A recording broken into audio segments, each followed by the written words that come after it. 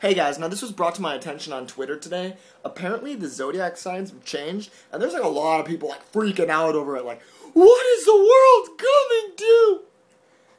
Who cares? Does anybody if anybody actually lives their life based on the Zodiac Signs, that's kind of pathetic. So if you're watching this video and you do that, that's kind of pathetic. Make fun of me all you want for any reason, but you live your life based on the stars that some scientist, just threw at you and what 17 magazine will write about. Well, this month you better watch your intake on chocolate because you might die.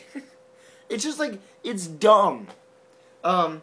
Needless to say, I'm a Pisces now. I'm no longer an Aries. I don't even know how to pronounce it. I don't even know because I don't even care.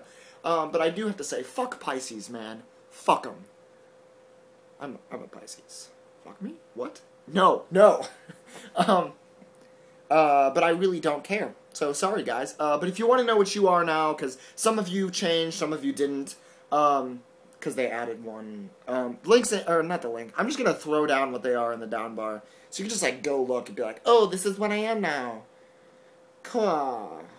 I'll get on with my life now, because no one cares. It's not like it's something that defines you, hey, I'm Jared, I'm 19 years old, I go to college, and I'm a Pisces. Who cares, man? But that's just my opinion. What's yours? And what are you now? Did you change? Did I change? Yes, I did. Thanks for asking. So that's all I have to say. I hope you like Nancy Drew. I have an 8-foot-tall Nancy Drew poster in my room. Yes! I'm cool. Oh, and I also got a new Justin Bieber poster.